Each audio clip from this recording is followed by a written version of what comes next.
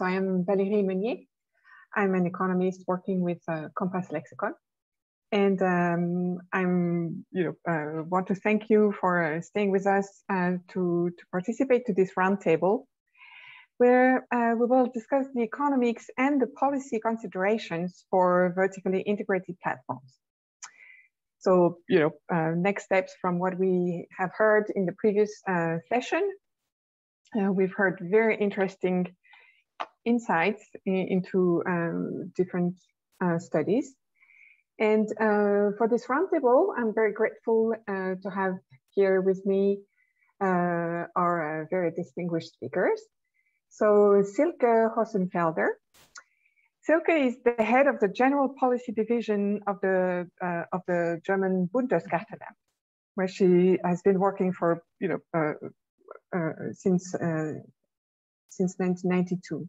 And her role currently includes advising the decision divisions representing the Bundeskartellamt within international organizations and being involved in competition law reforms at national and European level.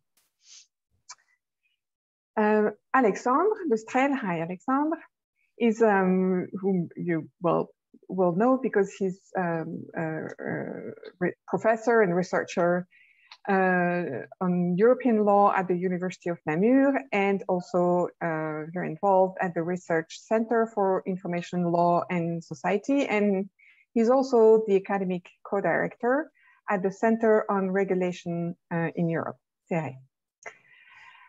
He has many other roles in his portfolio of roles, and is working extensively and researching extensively on regulation and competition policy in the digital economy, as well as on the legal issues raised by the development of artificial intelligence.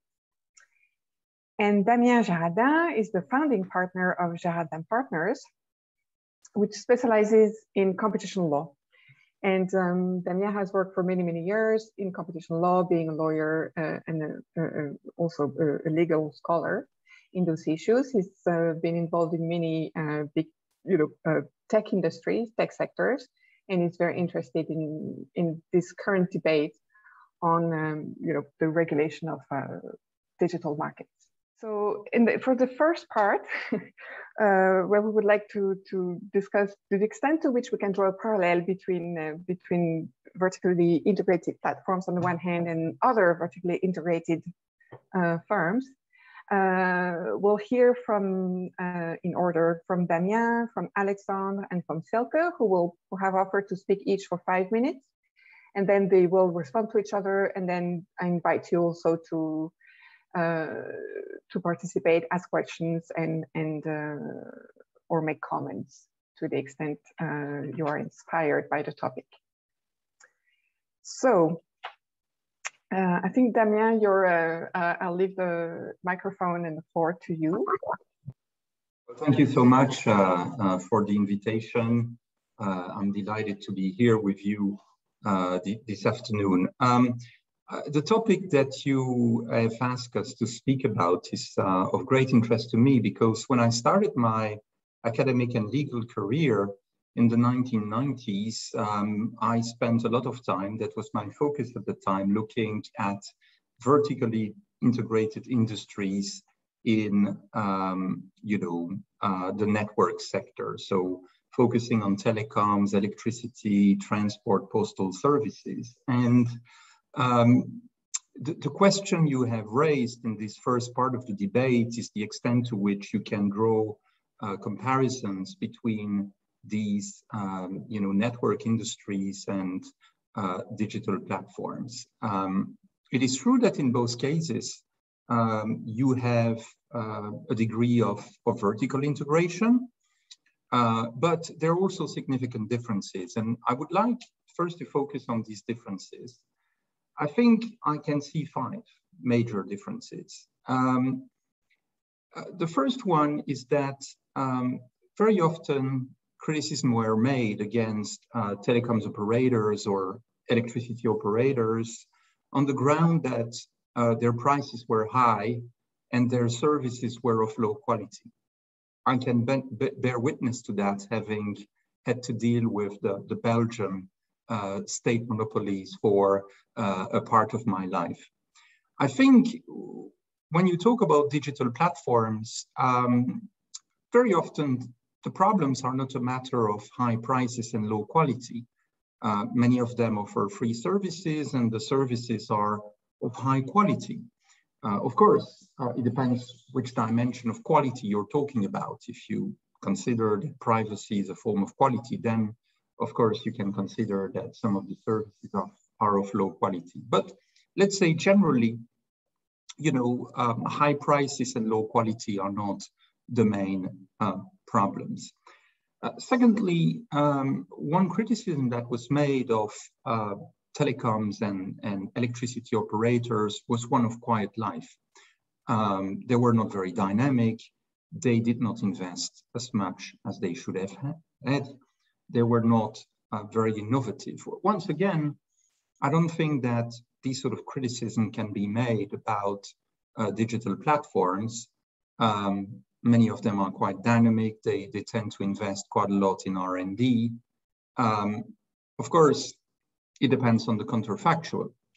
It is true that these companies come up with new products, but perhaps if the markets were more competitive, you would have more innovation. So we have to be a little bit careful. But compared to...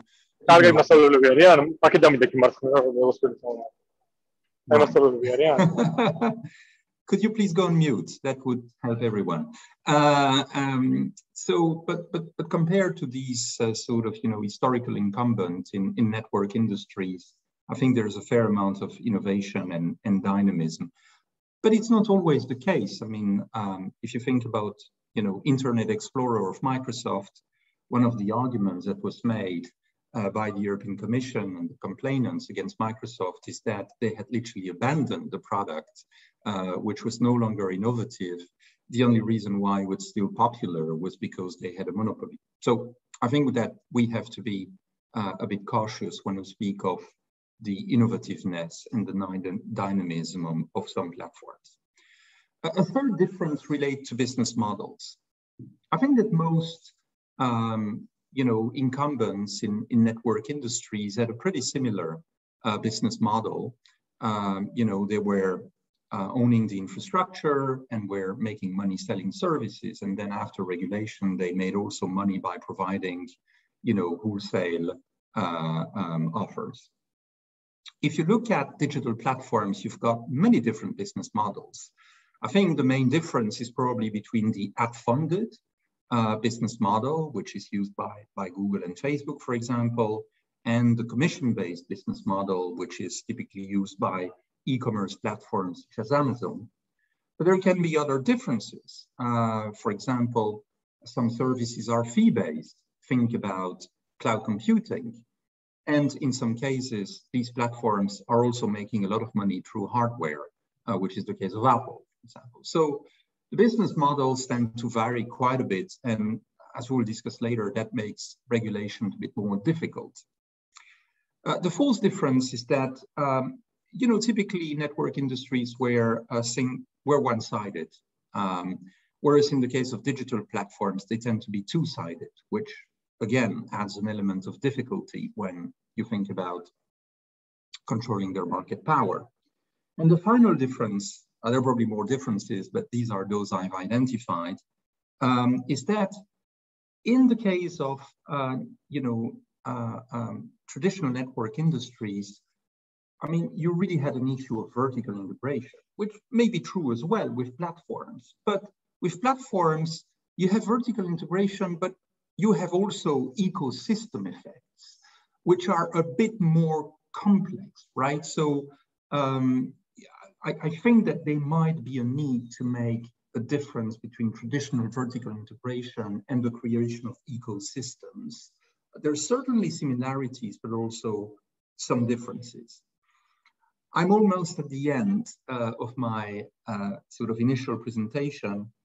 I think that when you think about the tools that can be used to regulate, well, these tools are quite, you know, identical today as they were 25 years ago or 30 years ago. I mean, you've got essentially two weapons. One is antitrust, and the other one is regulation.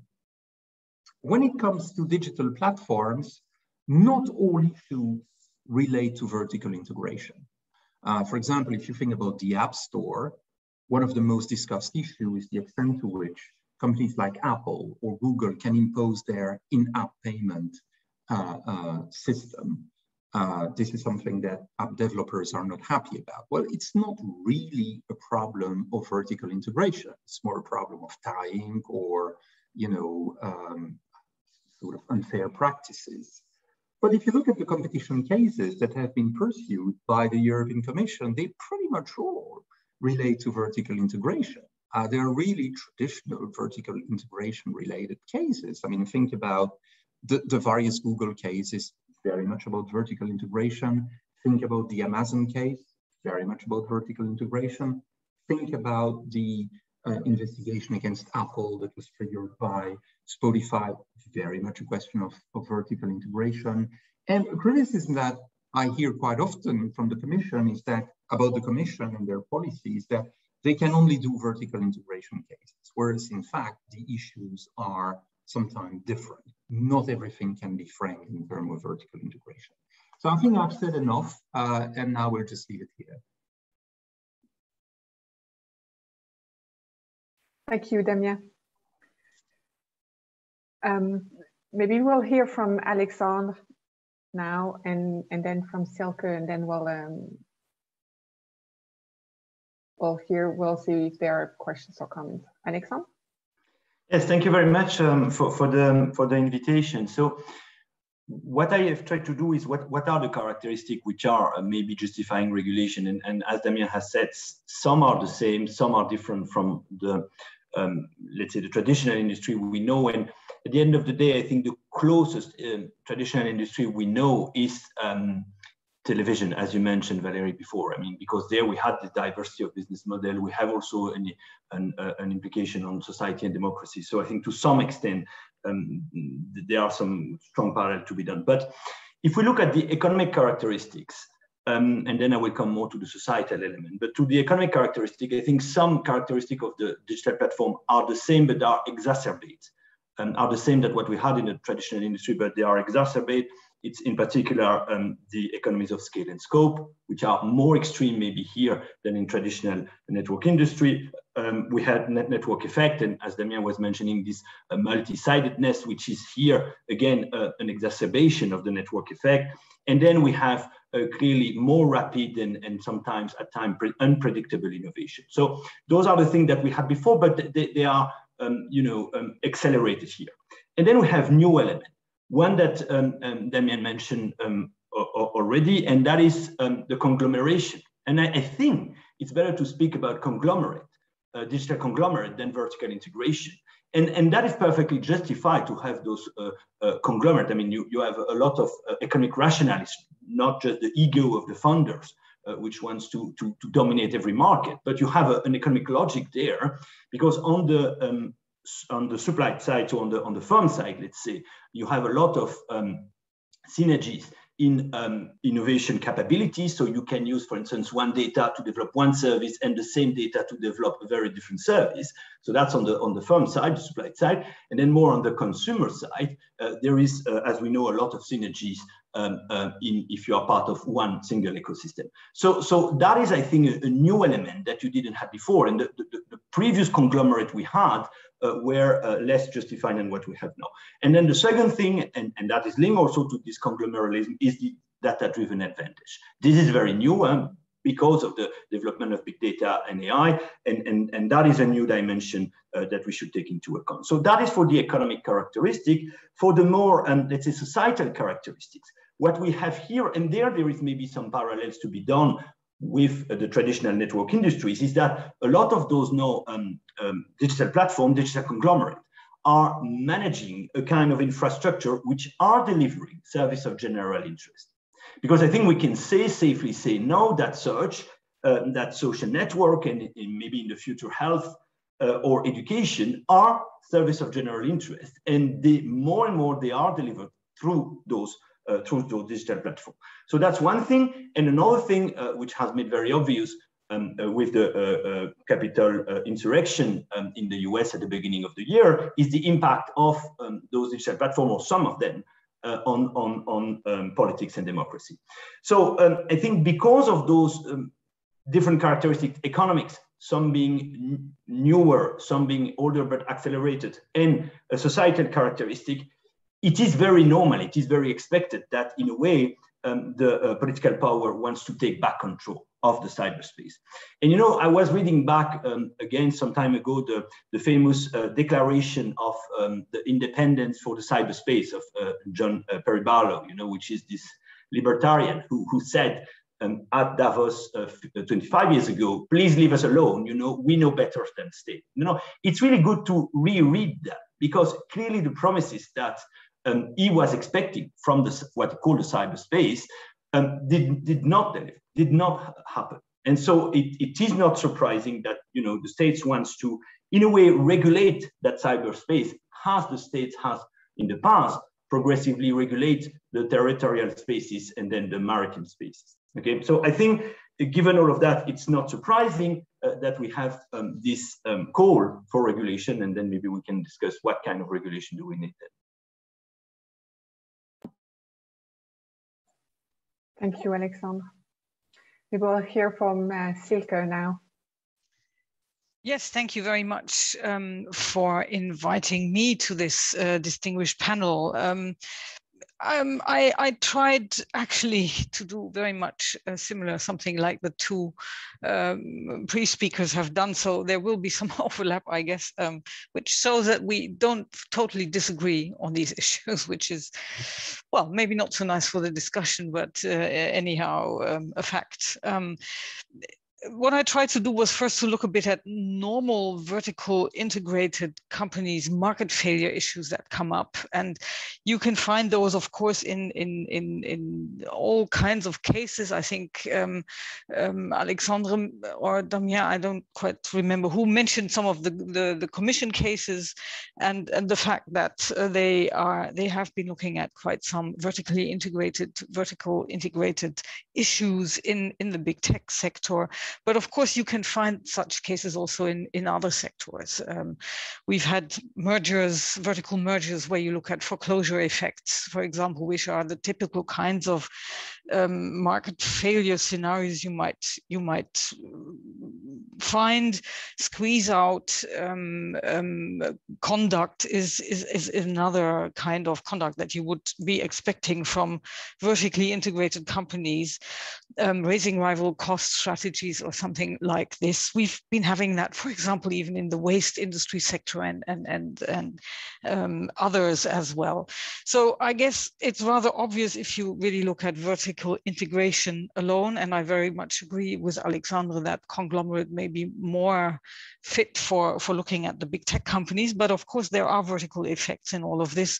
It's quite obvious that any threat of market failure will be higher and more significant if the market positions on the markets that companies are active on are stronger and more stable, less contestable, or maybe are still growing, which is something that we often see in the digital market. And further, it is, of course, in combination with this, clear that all of these kind of market failure issues can arise more easily if access to these markets that we would be looking at is limited by the structure of the market, due to business models, or even due to conduct by the companies that you were looking at, the incumbents. So what's special about the big techs? I think that the pre-speakers have been mentioning many important things. I think very clearly network effects, multi-sidedness is really something that's absolutely essential to look at and to see as a difference to other sectors, also network sectors. The intermediary position that these platforms very often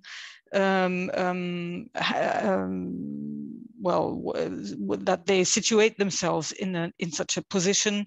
The fact that mostly, very often, at least part of the business model is strongly data-driven is something that's also a big difference, I guess, to normal network industries. and the fact that they become gateways between businesses and consumers, or whatever the participating groups of the market participants are.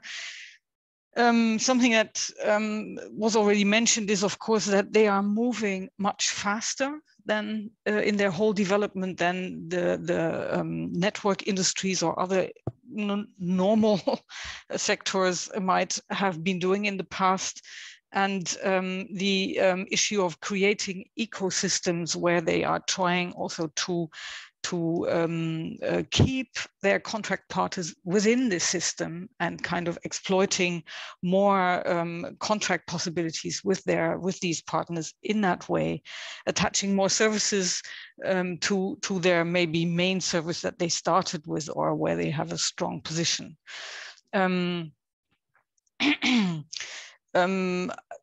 I think that what you can see a little bit from the debates that have been going on, and also from the remedy debates, of course, is that the whole issue of how the importance of data for their business models is something that's really very essential and makes it not very easy and not so clear cut what solutions could be.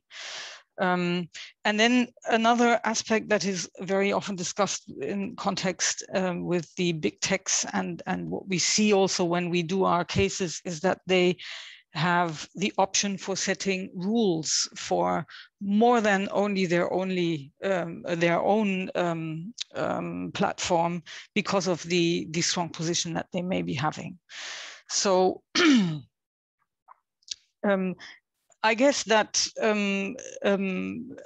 from the point of view of me and my colleagues, we very much see the innovative aspects of all of these activities, and many of the platforms have still been growing and developing very, very good services, even though I think one of you mentioned that as well. There are, of course, also areas of their services where development has not been going on, where there is more stagnation than further innovation. And especially maybe in such circumstances, this is something that as a competition authority, you know from markets to happen, that incumbents may start acting in a way protecting their standalone position in order to safeguard that, which is of course also things that we see. Now, all of these aspects have been one of reasons for the last amendment in Germany of the law and creating new competences for the Bundeskartellamt. And a last issue I'd like to mention in that context is that the speed of the market development is something that the legislator in Germany has seen as a reason to create new tools, competition or regulation tools. That's something we can discuss later on what this is, in order to enable authorities to just react and to these developments faster than this is possible with normal competition law. Thank you. Thank you, Silke. I don't know if Damien or Alexandre or Silke, do you want to react to one of the others? I think you agree very much on some of the aspects of those platforms, or those vertically integrated platforms. Maybe trying to just narrow down what is it that really would justify new tools, besides those that already exist. Just one reaction when Damien, you said that most of the cases at the Commission are about vertical issues. I think there are a few cases that really stick to just one platform, not necessarily vertically integrated. If you think of the case with bookings.com and other cases relating to those most favored nation clauses or price parity clauses, where that was a way to regulate or to prevent disintermediation in a sense, which is an issue that we discussed earlier. But I think you'll agree that there are specificities, and I think those specificities, you know, indirect network effect, the systemic nature of those platforms, in a sense, their scope, you know, they're not just important like one telecom operator in one country. They have this worldwide scope, which means that they end up being very important in more than one, you know, more than just one country or even more than Europe. But those are also aspects, I think, which will make it more difficult or to regulate, in a sense, to intervene, because of all ramifications that this will entail in the end. I don't see any questions in the chat room. Is there anyone who would like to open his or her microphone? And okay, Jorge Padilla has a question. Jorge, do you want to open your mic, or should I read your question? Here you are. Thank you. Okay, Jorge. I can do the question directly, and thank you very much, Silke, Damien, and Alexandre, in the order that I have you on the screen, for having joined us today. So the question was the following: when we regulated telecoms, we regulated a series of markets, and we had a very clear idea of what the problems in those markets were. These were wholesale markets, and we had an access problem, by and large. Now, it seems to me that we are now in a different situation, in the sense that we're not aspiring to regulate markets, and it's not clear that we have a single problem to regulate. It appears that we have a number of concerns with particular companies, and to some extent, what we are prepared to do is to develop straitjackets which fit perfectly each of these companies. But this is not regulating markets, this is regulating companies. And this is to some extent exposed rather than ex ante, because the way in which we cut these or tailor these jackets depends on how they behave and how they will behave, as opposed to, you know, something that a pattern of behavior that we have seen repeatedly in a certain market that is a matter of concern. Do you agree with these propositions? Do you disagree? And do you think it matters, or this is a nice philosophical reflection, but of total irrelevance from the viewpoint of day-to-day regulation? Thank you so much. I'm happy to start. Thank you, Jorge, for the question. I mean, I agree with you. I think things are much more complicated today than they were in the past, and it's because, you know, these companies are systemic in nature, right? I mean, you know, typically 25 years ago, you had France Télécom in France and Belgacom in Belgium, and they were doing their business locally. They had essentially one or two line of businesses, and so it was not that difficult to identify the problems.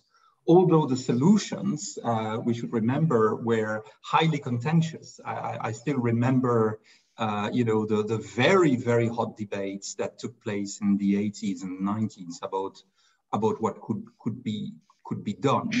I think you can also see the difficulty by the different type of solutions that are elaborated, for example, by the European Commission, by the UK government, and by the US Congress. For example, the Commission decided to go for a single regulation, which will, you know, deal with lots of different things.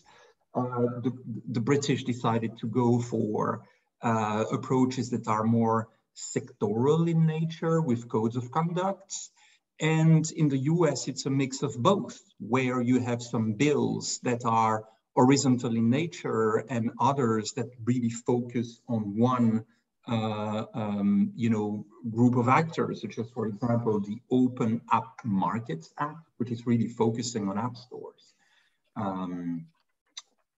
Yeah, I'll stop here.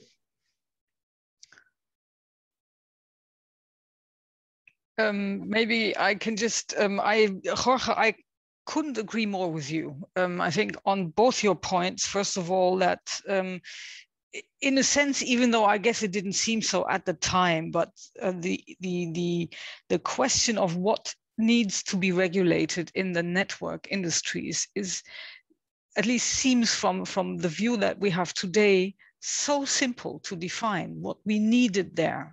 It was about access.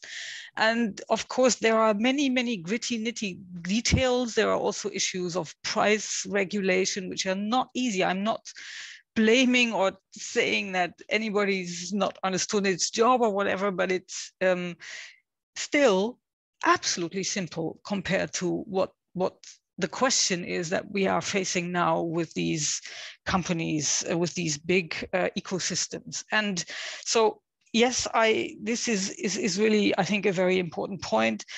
Furthermore, I also agree that with you that the issue here is very much a look at companies and not so much at sectors, because none of us would be able to define what the sector is. If you say it's digital companies, then nobody wants to regulate all of them. Everybody is looking at a group of companies and it needs to be defined. Somehow they need to be selected or defined, these companies. And there are different methods, the different approaches at the European level, in the US, in the UK, or in Germany, how we are trying to narrow down to the relevant ones. And the question of whether this is maybe just one thing I wouldn't totally agree with you, is whether we are developing straitjackets for all of them. You are right that, and this is especially the result of all the discussions we've been having in Germany, is that at least we think there is not one size fits all of that straitjacket, or how you might want to call it, because the business models of all those that you would be thinking of are too different, even though they have similarities, of course, and all the aspects that the characteristics that we have been talking about might arise with all of them, or with most of them in many of their activities. But still, you can't compare, I don't know, for example, Amazon, or you can't say Amazon is the same as Google. It's just not the case. So we need to look at them case by case. And then this is, I like that very much, Jorge, because this debate about ex post and ex ante always tends to make me a bit angry, because I think it's not the issue. It's just not the issue. And it's also not the question what in competition law is ex post and ex ante. There are many prohibitions in competition law that of course have an ex ante effect, even though any procedure of enforcing such a prohibition might be ex post. And I think this is very much the same with what we are talking about here. All of this leads to the result in Germany that we think we should not have a one-size-fits-all set of prohibitions. We think it is necessary to be able to develop this regime with the development of the sector, or of these companies, of the addressees of these new tools, because they will continue to develop. Why shouldn't they? They have been doing so very intensely in the last years. And so we need something between clarity and flexibility. Yes, maybe I will give you a few minutes, Alexandre. I know that Martin would like to ask questions, and the person who raised his or her hand. But maybe Alexandre, go ahead. Yeah, I just want to add two elements to the debate. So I understand the criticism of Jorge, but I think it's a bit harsh in a way. Because I think the Commission has identified the two relevant objectives in the endeavor of the DMA, which is contestability and fairness. Now, I agree that it's not very clearly defined and maybe not enough thought through. But I mean, if you can, and in a paper with Pierre Larouche, we have tried to reread all those obligations according to this objective first of contestability to ensure innovation. Okay, and a lot of obligation that you have, or prohibition that you have in Article 5 and 6 will really help, and we try to show that in the paper, will really help sustaining innovation by the user of the platform and disruptive innovation by complementer or new entrants. So maybe it was not thought through enough, and that's a weakness of the proposal, but it goes in the right direction. So that's for the contestability for innovation. And then on the fairness element, again, I agree that it's maybe not very well defined, but there is an element of reestablishing to be sure that the added value which is created by those platforms and which undeniable that this added value is shared more fairly among the different stakeholders.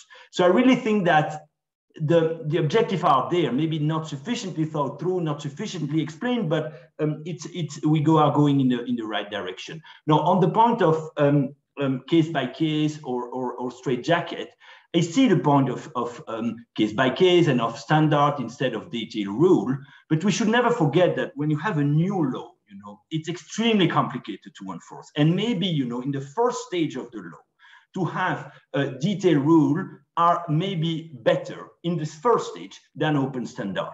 And then once the regulator have expertise and experience, then you can move to standard.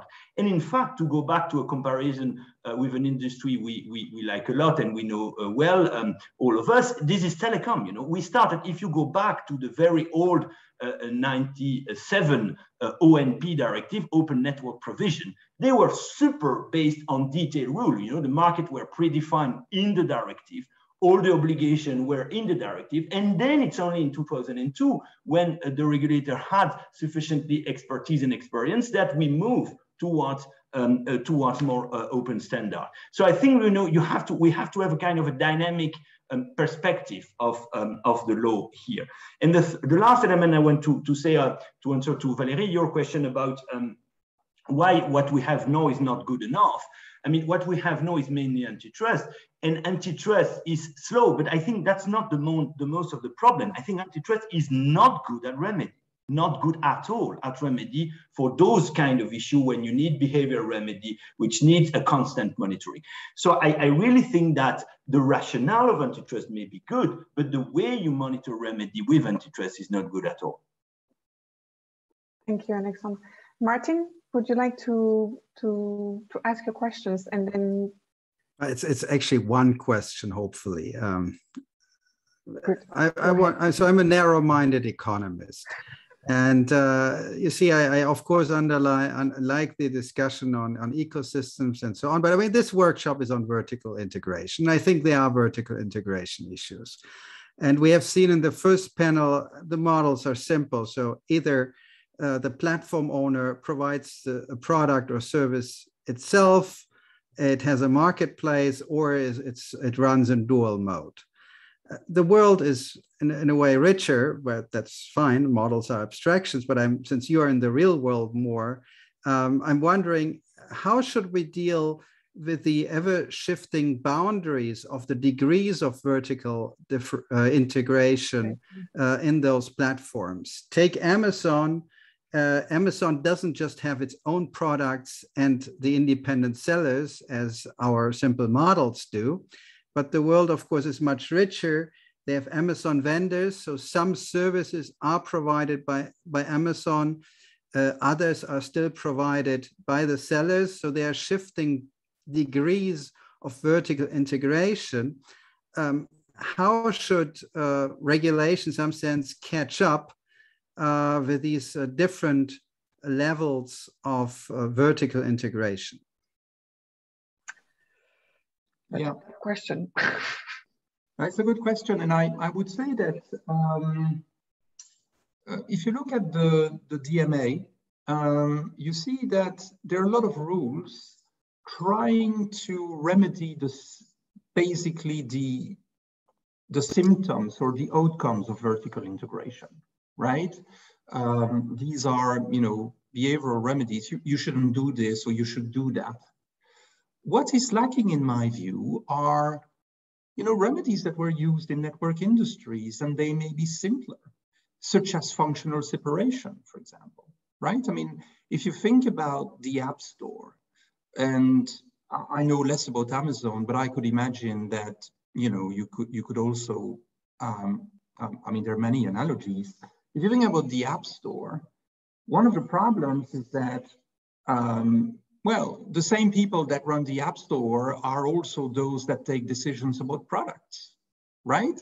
And so it's unavoidable that you end up with undesirable outcomes from a competition law standpoint, right? And Apple is admitted to that. I mean, in litigation, you know, they admitted in the positions that there's no Chinese wall or separation of any kind, and that, you know, executives on the platform side, you know, talk to executives on the product side and vice versa, and they just share information. So perhaps, you know, we should go back to simpler remedies. What about some form? I mean, you can go extreme and, you know, say, well, you can't be at the same time a platform and someone competing on the platform. And some of the US bills are going in that direction, right? But you can also have some more limited forms of separation, like functional separation, these sort of things. And I'm a little bit surprised that they're not considered, at least in the DNA. Perhaps the UK will go, you know, in a different direction with codes of conduct and pro-competition interventions.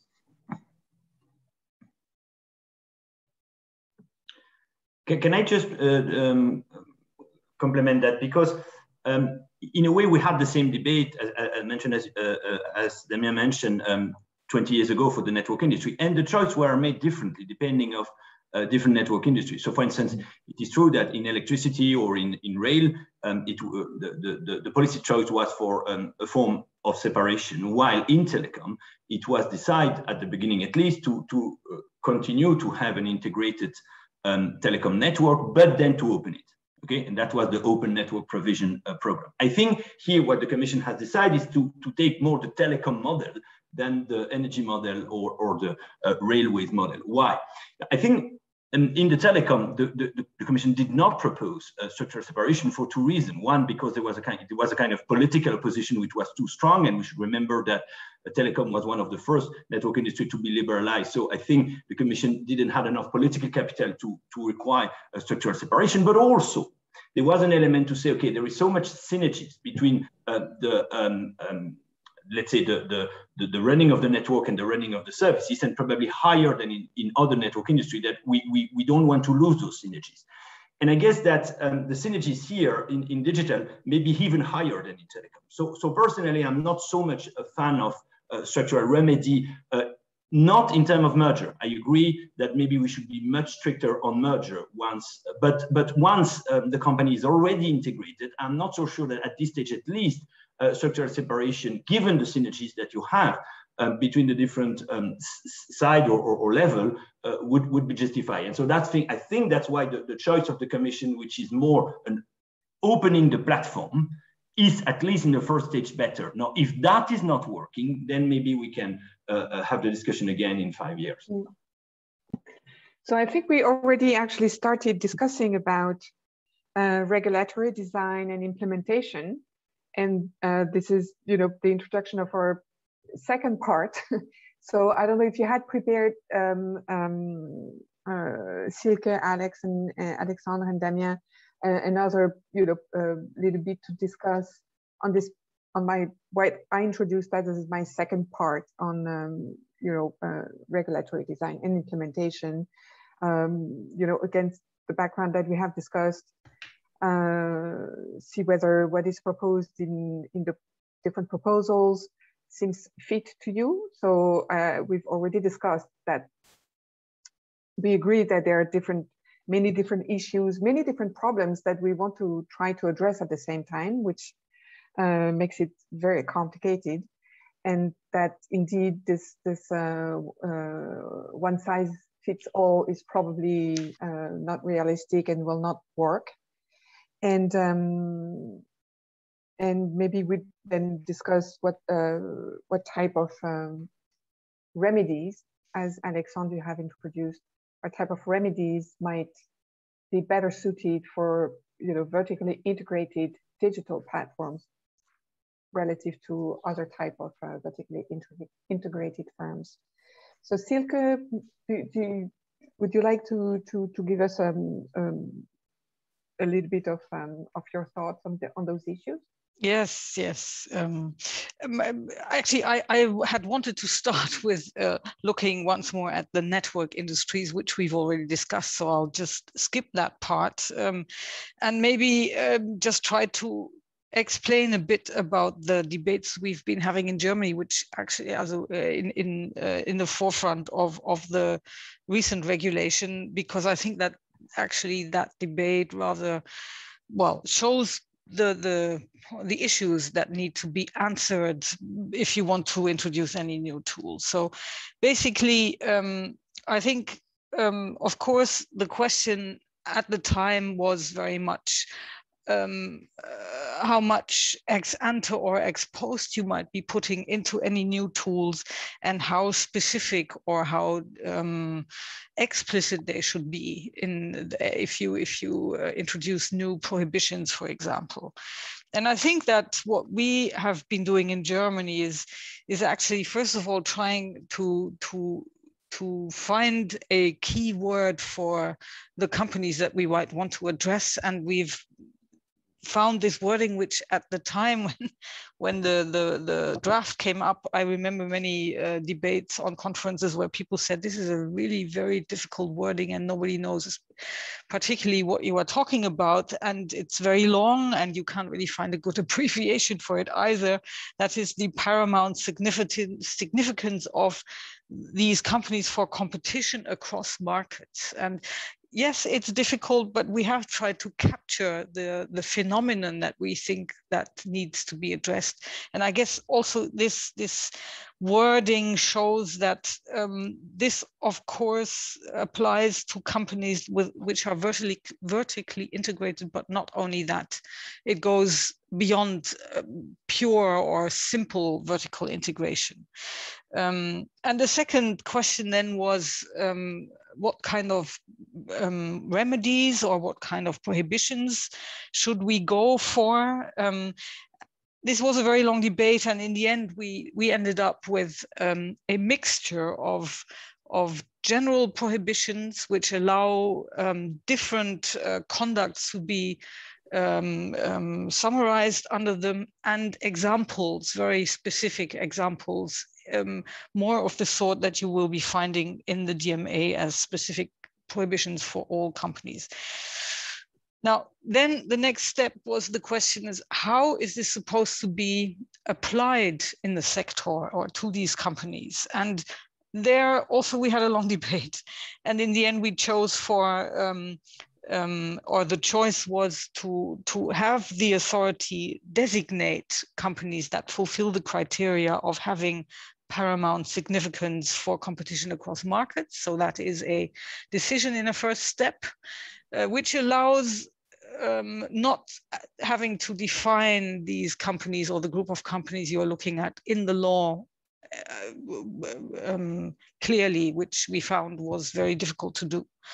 And secondly, then in order to be able to come up with a tool that does not make a straitjacket for all companies in the same way, what we are now able to do is, after having designated these companies, is that we can activate prohibitions for specific conduct against specific companies, which allows us to make a choice of where the problems are greatest, and we do not have to apply the prohibitions to all companies in the same way on all their activities, which we found, and the debate in Germany came to the conclusion that that would not be a good thing for innovation and also for getting grips on the problems in these markets. And the last point is that we saw a necessity to introduce some kind of objective justification from the point of view from the companies, in order to at least have a certain opening for cases where these prohibitions just do not fulfill their aim. And the last point we addressed was the question of speed in proceedings, which led, amongst others, to a reduction of the levels of appeal with regard to the decisions that the Bundeskartellamt will be able to take. So you can see it has a bit of everything, especially in with regard to the kind of remedies, the sort of designation that you have, and the activation or the creating of a regime that fits to the company in question. Maybe just one comment on the question of any functional separation. I think we haven't been addressing that in the national German law. Personally, I guess this is, of course, in itself a difficult debate, which is easier for United States people to discuss than for Europeans. I think in Europe, there's a more general reluctance on separating companies or even separating their services. And this seems to be a measure that would be a measure of last resort. Maybe also then, as a national or a national legislator and a competition regime, it makes very much sense in this scenario here that it's not a national authority separating companies, but that would be something for the European level. Thank you. Super. Alexandre. Oh, yes, thank you. I try to go back to the telecom framework because that's the one I know best and what we can learn from here. The first thing is in terms of objective, and there I will address also the question by Jorge and the answer by Damien. And I agree with Damien. I don't think that the point here is to have a kind of a inter-platform competition through a ladder of investment, because I mean that's not what really the DMA is and should be about, creating another Facebook or another Google search. I think the point is to open the market to have the ability of having a new services, a kind of disruptive innovation, which could, as Damien was saying, completely bypass the existing services. So I think that is the objective. Now, the other question that Jorge had is then what is the end game of regulation? No, I think the easy answer is that there is no end game in regulation in general. That's what we learned from experience. So this is why we are all here and investing a lot in the DMA, because the DMA is here to stay. But it's true that I'm not sure at which point you could say, okay, the market is sufficiently contestable and fair that you don't need regulation. So I guess here, the regulation is really here to stay, to maintain those two objectives, contestability and fairness. The second point I have already discussed is the issue of rule versus standard. And as I said, I think it's very good in the first generation of a law, and the DMA is at its first generation, to base mostly on rule and not so much on standard, because they are too complicated to enforce. Now, this is why I think the European proposal is in a way better than other proposals which are only based on standard. Now, that do not mean that we don't need to complement those very detailed prohibition and obligation with some standard, but I think it would be good to maintain some detailed rule, at least in a first stage. Then the third element is in terms of remedy.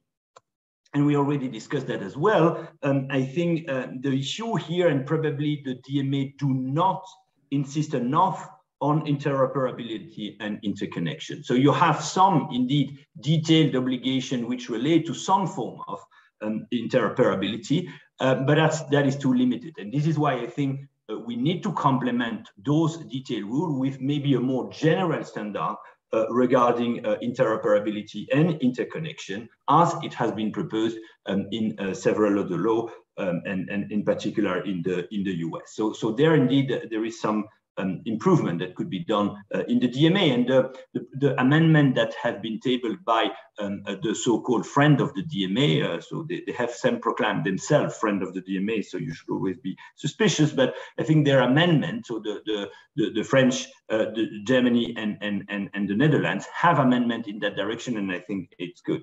And then the last element is on institution, and what we learn from telecom regulation is that you need, because it will be extremely complicated to do, and if there is one thing that I have understood from the previous panel is that all of that is very complicated.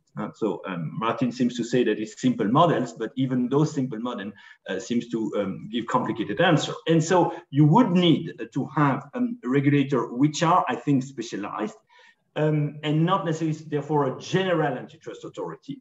And secondly, that it should be a collaborative regulation. So we know about collaborative antitrust, but I think here really, more than ever, it could not only be a kind of dialogue between the Commission and the regulated gatekeeper, as it is proposed currently in the DMA. It should be much more collaborative, involving the national authority, of course, but also the other stakeholders, the potential competitor, the user, in a much more explicit way than it is now. Otherwise, it will not work. So basically, I think the DMA is much, at this stage at least, is too much model on an antitrust mode of enforcement, while we really need a kind of regulatory mode of enforcement. Yeah. Thank you, Alexandre. Okay, my own 2 cents. I mean, if you want to cut through the chase, I think if you speak about design, 3 things matter. I mean, there are 3 critical elements, I would think. The first one is scope. Who do you want to regulate? And you've got different options. Either you take a sort of horizontal approach, like the Commission did with the GDPR and the P2B regulation. And I don't think these were major successes, because I think it didn't necessarily control the companies that were most problematic, but created significant hassle for smaller operators. Also, enforcement has been totally deficient. And in fact, you would need a regulator with literally thousands of people to even begin to scratch the sort of number of complaints they're dealing with. Also, if you have a wide scope, then you tend to dilute the stringency of the rules. And that's why I think the European Commission has learned from that and has decided to focus on a small subset of companies. I don't think that something horizontal would have been acceptable anymore. And I agree with that approach. And in fact, I'm sort of, more comfortable with that approach when I see that the Americans do exactly the same. It's even more focused. If you look at the thresholds, it's $600 billion, right? I mean, I think Europe is just 65. So it's, they're really target, essentially 5 companies, whereas if you think about the DMA, it could capture a few more. So that's scope. Then you have to decide whether you go for a rules-based approach or a principle-based approach. And there you can see differences. I mean, as Alexandre mentioned, it seems that the DMA is, at least initially, focusing on rules. Whereas if you look at the UK approach, the focus more on principles. Now, at the end of the day, they may end up with rules as well. If you look at the codes of conduct, I suppose they will be fairly detailed, right? So perhaps the legislation that will be adopted by the UK government following consultation will be something that is fairly broad, focusing on principles. But then at the end of the day, you may have a code of conduct on search engine, and one on app stores, and one on e-commerce platforms that will be fairly granular. I don't see how you could do it differently. So perhaps you will end up with rules. And then, the final question is enforcement. And I think that once again, you can go for different approaches. I mean, you can either set up a regulator, that seems to be what the UK is doing with the DMU, which is located within the DMA. If you look at the US bills, I mean, I don't think they intend to create a regulator. I mean, they will rely essentially on the FTC and also on litigation so I don't think they're considering the creation of a digital regulator. When you look at the DMA, it's not clear yet. I mean, I think that the Commission is thinking about, having some unit with 60 FTEs, what a joke. I mean, these 60 people will be completely overwhelmed. I think 600 would be closer to the mark. But I don't think that the member states want that. And I think we will end up probably with indeed, I mean, hopefully more than 60 people at the Commission, focusing probably more on implementation, you know, designation of gatekeepers, and then the regulatory dialogue. And then enforcement might be, you know, a sort of shared competence with the member states, with then a mechanism that would be close to the, you know, ECN that we know with respect to competition authorities. So it shows that, I mean, I think that when you think about design, I mean, there are not that many big issues to deal with. But I mean, you need to know exactly what you want, and choices can be made differently depending on jurisdiction. Although I think at the end of the day, we may end up with things that are fairly similar in, for example, the EU and the UK. Thank you, Damien. I would like to ask something, or you know, to give you some of my thoughts. So in the previous panel, we've heard you know, 4 pieces of research which I found really interesting for many reasons. One of these reasons showing that, first of all, vertically integrated digital platforms can and often do benefit consumers. That we've seen also that, you know, some of those papers indicate that some of the obligations that are discussed in the policy arena, such as, for example, forbidding dual roles, preventing self-preferencing, making, you know, a disclosure of consumers' information mandatory, etc., etc. Some of this research shows that it might be detrimental to consumers, and the effect on competitors is not even very clear. Okay, and I'm saying that because I know that I find that the DMA sometimes seems to be more preoccupied with the welfare of competitors rather than the consumer surplus. So no, given that, you know, this research is quite recent, first of all, so from the, you know, academic perspective, yes, there are now there are good people working on very interesting issues, but empirically, you know, we don't have that much experience yet, that much evidence. We're dealing with those companies with, you know, many ramifications, which means that if you try to regulate one or two segments of this platform, it will have knock-on effects on other parts of the business and on other segments or markets, if we want to say. So my concern is a little bit this, is the sort of the rigidity that I see in the DMA, in how it dictates rules, very specific rules. You know, if you look at the Article 5, is it 5? Yeah, 5 and 6 of the DMA, very specific about very specific behaviors that are supposed to apply to all gatekeepers. Okay, so I'm concerned about, you know, all knock-on effects it will have, or consequences it may have that we have not anticipated, or that the Commission has not properly taken the time to identify and anticipate. How do you respond to that? I can start again. I mean, that is, of course, something that you hear a lot from, you know, the companies that are likely to be designated gatekeepers. And I'm not surprised they're saying that, and there might be an element of truth in it. Now, I think that I agree with Alexandre. I think that you need to have some rules. One aspect that I'd like to mention is that the Commission did not help itself with the approach taken. because it decided indeed to have a set of rules, right?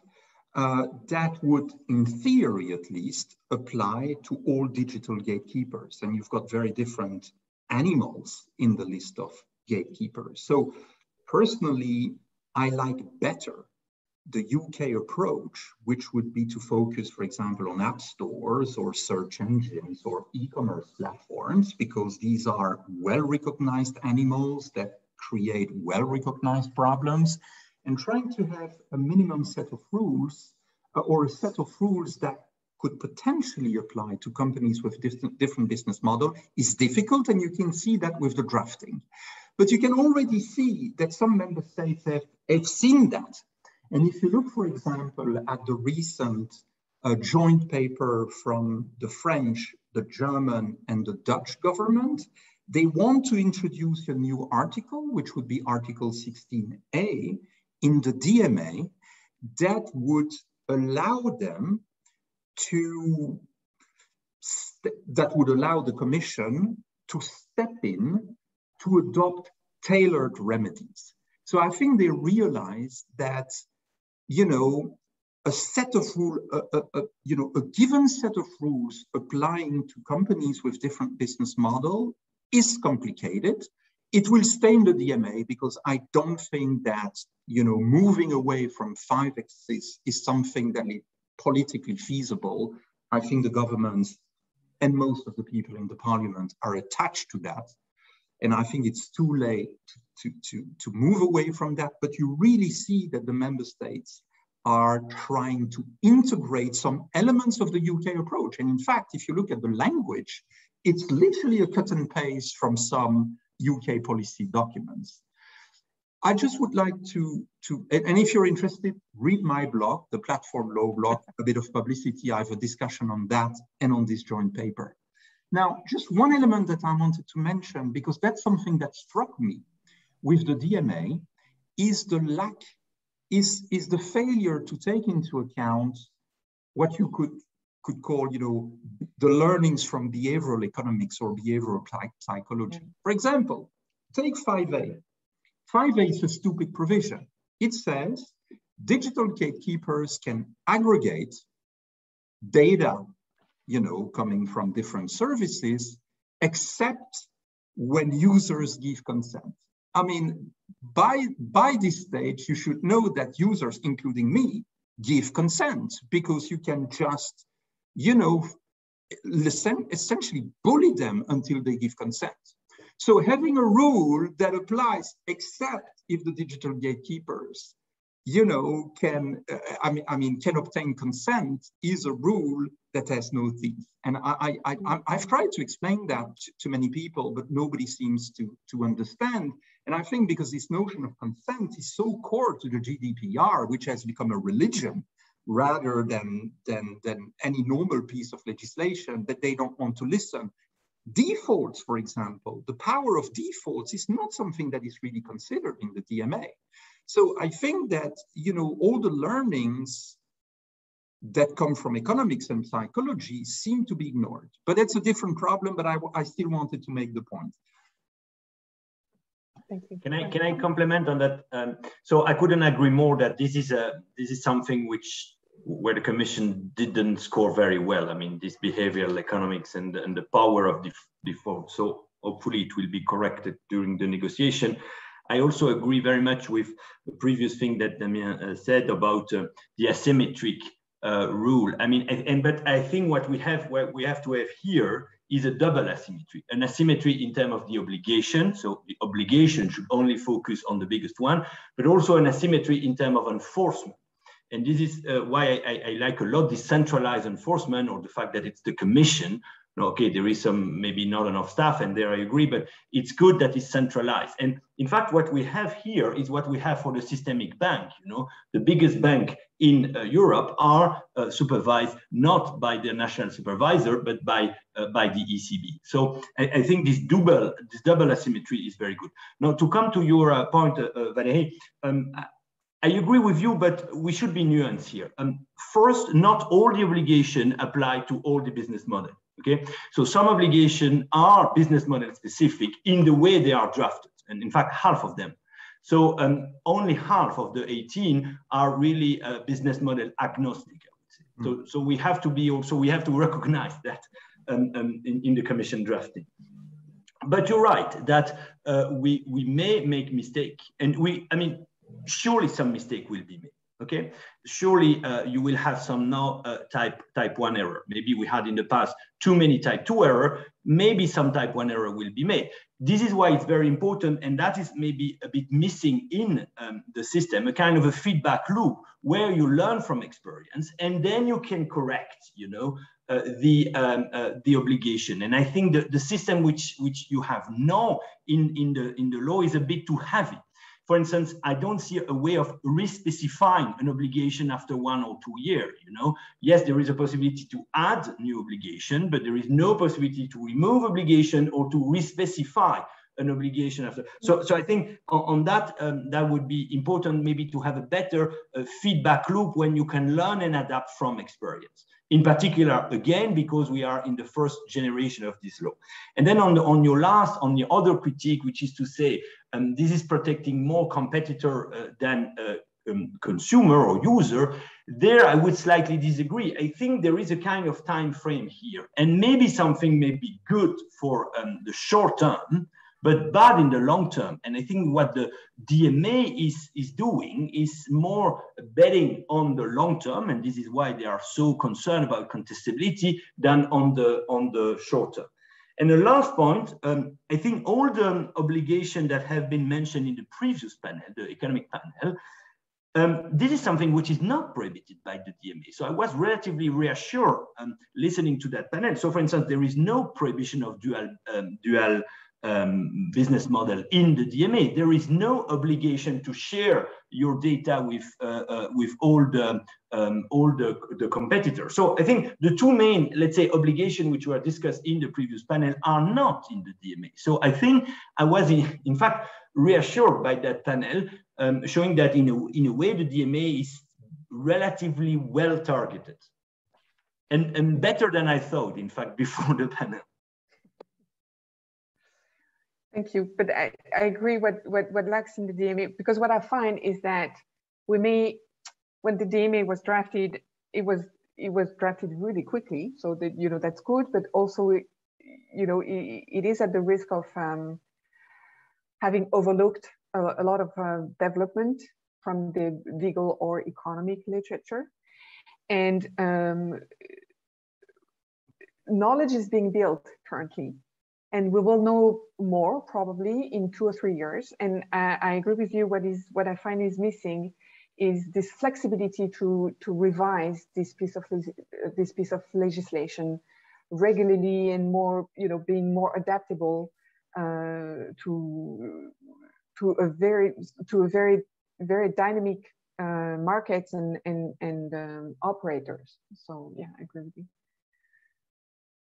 Silke, did you? I mean, maybe just to jump in once, as I explained, that's why we did it a bit differently in Germany. I think it touches on all these points that you have mentioned, the flexibility of prohibitions, being able to tailor the scope of a prohibition to a specific circumstance, and getting into a debate with the company on the, and of course not only with them. I mean, our procedures, we don't only discuss with the incumbents that we are dealing with, we are discussing with a lot of people, stakeholders of all kinds, in order to find out what now would be a right measure. Maybe just, and I very much agree with that, we are all still learning, and I wasn't able to listen to all of the panel this afternoon, but I am very happy that these panels are taking place and these papers are being written, because we didn't have that before starting this debate on legislation. We're all learning, and I would say that if you see that you are learning, then maybe not quite so explicit prohibitions would have been a good choice in order to be able to adapt to the things that we are still learning. Maybe this issue of asking for consent by the user, the relationship with the GDPR is an example of that as well. Of course, if a user gives consent, then it is an issue of proportionality, whether you can really say this is irrelevant. And I agree very much with you that these companies know very well how to get people to consent to these kind of questions, but you can't. Well, it's, I guess, maybe one of the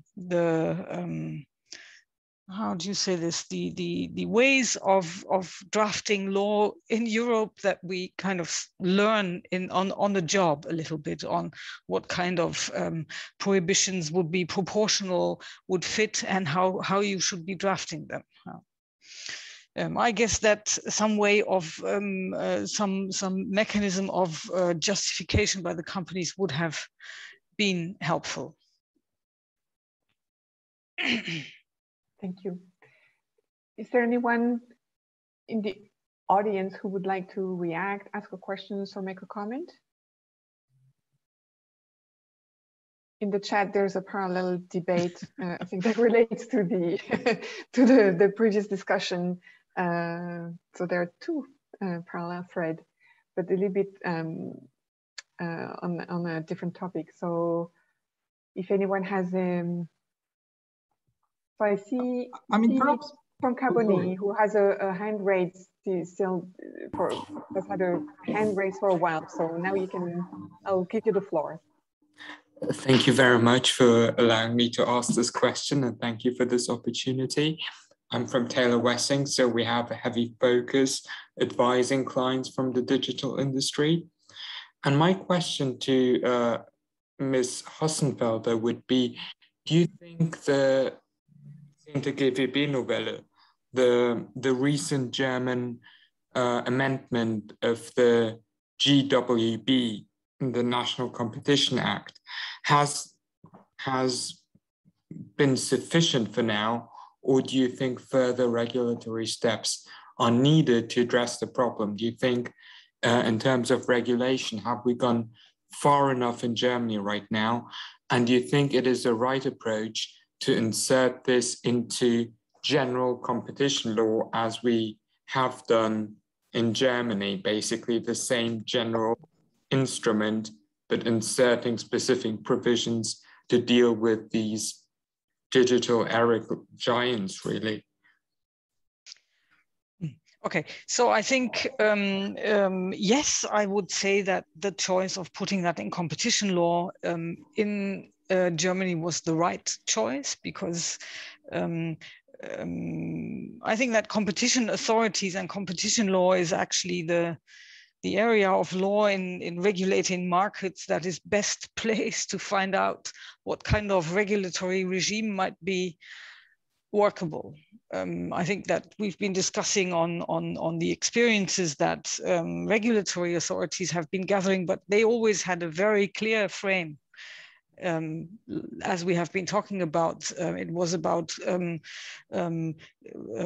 designing a good way to regulate access to networks, for example, and that's where they have experience in. But at least I would say that in Germany, dealing with the digital sector is something where the competition authority and also the competition law regime is the most well-placed thing that we have, let's put it that way, to at least to start dealing with this. Nobody in Germany, I think, would say that this is the end of what we need as tools. And then, of course, you should also always take into account that Germany is not doing these things totally on its own. We are part of the European Union. The European Union is currently talking about the DMA, and of course, these pieces of legislation will interact in some way. We will have to find a way to see how we work alongside or together on these kind of cases.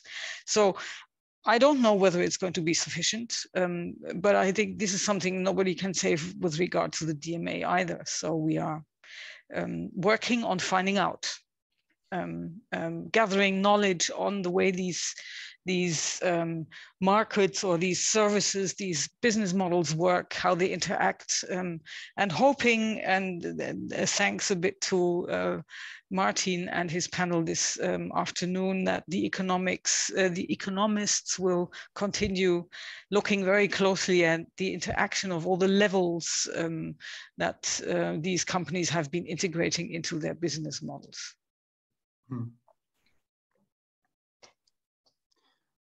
One observation I'd like to make, perhaps, you know, to trigger a bit of controversy, is that, I mean, one thing that, I mean, two things strikes me if you look at the sort of politics of the DMA and what's going on in Brussels.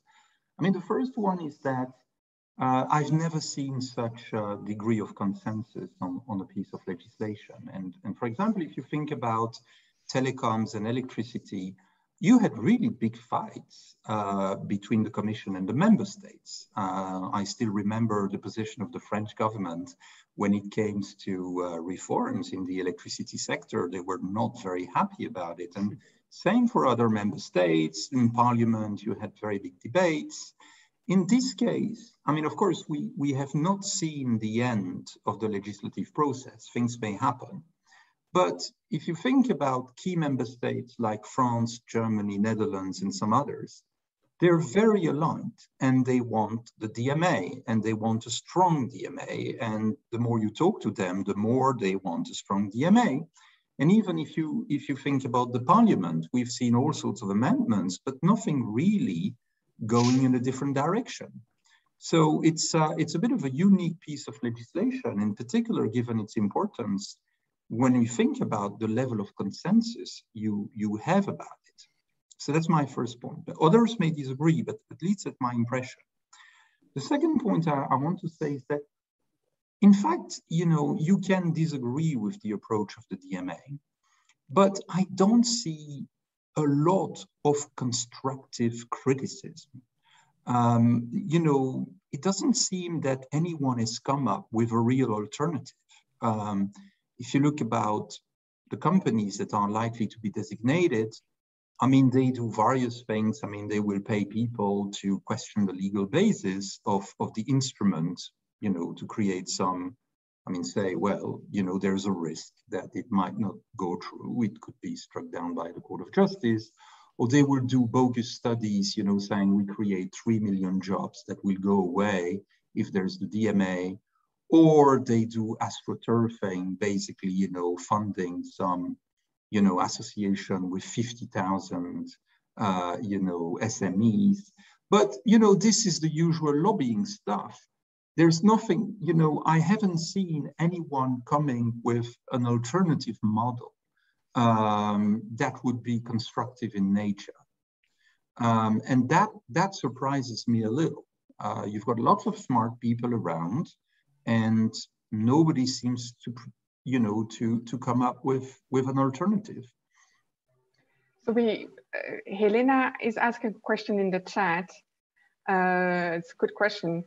That maybe there's no disagreement on the DMA map by member states because there are no European or very few European champions that would be affected, which is a good question.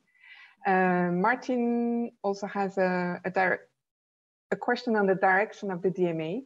So, but Martin, just before Martin, I just wanted to react to Damien.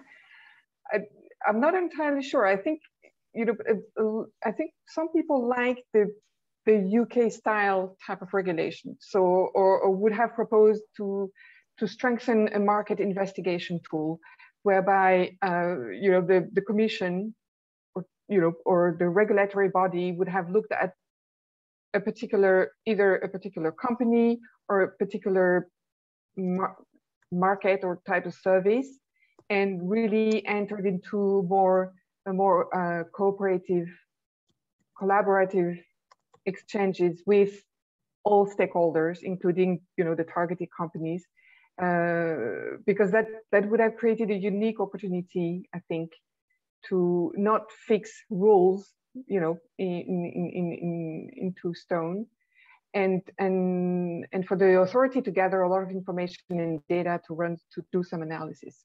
But anyway, Martin, go ahead. Yeah, I think my question is more at a high level. So not talking about the specific prohibitions. And of course, there have been alternatives posed. Perhaps nobody is really unhappy about or doesn't say much about the DMA because it is so blurred as the overall goal. And so everybody can read into it what he or she wants. I don't see that contestability and fairness necessarily go in the same direction. And I would like to see some guidance. Should we first try to get the contestability? And if we don't manage, then we can perhaps try to go for some fairness, or should we just kind of regulate, try to get fairness? And if that doesn't work, well, then we go for contestability. And so I'm really not sure what is exactly the direction, the intent in the DMA. And I also would then perhaps like to hear from the panel, well, which direction should it go? And I think the German Competition Act, in a way, is much clearer. It focuses much more on the contestability part, in a way, is really keeping markets open or opening markets. Thank you, Martin. Can I say two things? First, on the consensus point, I agree with what Damien said, that, I mean, the same debate and the same consensus is starting to emerge in the US. So it's not because those are and in China as well, in fact. So it's not that because there is a nationality. On the other hand, I think this other political dimension I was mentioning before, the fact that, you know, there is a willingness from the state to take back control of the cyberspace more generally, is also an enormous drive to do something. And I think that is explaining why maybe some people don't care so much about the detail of the DMA, but they just want to take back control. You know?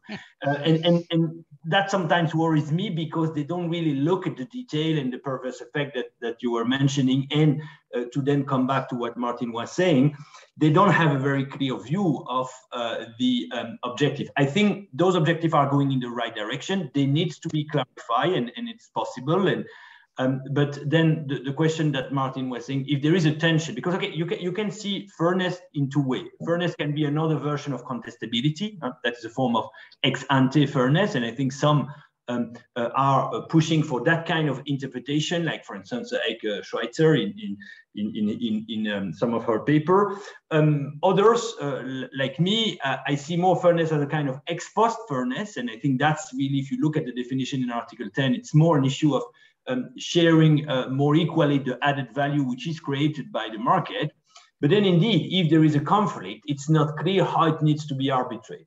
No, that is not new. You know, again, if you go to the telecom regulation objectives, you have competition, you have innovation, you have interest of the user, and they are not always coincide either. And so it's up to the regulators then to arbitrate that kind of conflict. It seems to me that the focus on objectives is a bit of an academic sport in a way. You know, I mean, I was not, you know, privy to the discussions that took place, you know, in the Commission. But what I can tell you is that the Commission spoke with a lot of companies that wanted something to be done about their problems with the platforms. They took that on board. They also looked at, you know, the competition cases and looked at the problem and some possible remedies. But I don't think that the focus was very much on objectives. I think they may have even, you know, reversed engineered the objective once they had a clear view about what they wanted to do. And, you know, I mean, if you talk to governments and policymakers, like I do regularly, I mean, the focus is never on objectives. I see the problem of objectives much more present in academic discussions, because of course academics want to make sense of the rules and want to find some sort of organizational pattern. But I think the sausage is made in a much dirtier way than you know, one would think. That is a worrying thought, that that the lawmakers and regulators don't really try to think about the objective of what they are planning to do. That's a bit scary. I may be wrong. I think that's the role of the academics to make sense of all of that. And I think it's possible. It's really possible. That's our role, I mean, to do that. Maybe just to add that as a competition regulator, I think we are having goals, clear goals, is very helpful as a regulator. Good. Like Martin said, I mean, you have to take priority decisions, for example, yeah, and even be it 60 or 600 people working on this at European level, they will still have to take priority decisions. And it's very helpful to have goals in order to take priority decisions. Otherwise, okay, I mean, this is, of course, something that regulating the regulators for telecoms, etc., know very well, that other people then take priority decisions. This is what has been happening, of course, also in regulation. And I mean, it's interesting to see that the European Court of Justice has just decided that the German regulator in energy issues doesn't seem to be independent enough. But the less goals you have in your legislation, the more, of course, there is scope for I don't know, kind of intervention from other parts of the government body. And just one remark, I mean, I agree with what has been said, that the idea that there needs to be something done about the big tech companies is obviously worldwide and does not stop or is also being discussed in those countries where these companies have their seats. But I do also think that if we would have clear European companies that have a role of one of these that we are talking about, then the debate on the details might have been a bit more detailed because there would have been more lobbying, of course, within Europe, more effective with regard to the role or the position of member states in the debate, also European Parliament most probably. Thank you. So there is. I think we need to stop. We have even run past the end time of this conference. There's a few last messages in the chat box. I wanted to thank you, Silke, Alexandre, and Damien very much for participating, and Martin for, you know, and with us, Compass Lexecon, organizing this event. I hope everybody learned something from it and enjoyed it. Martin, maybe you want to have the last word?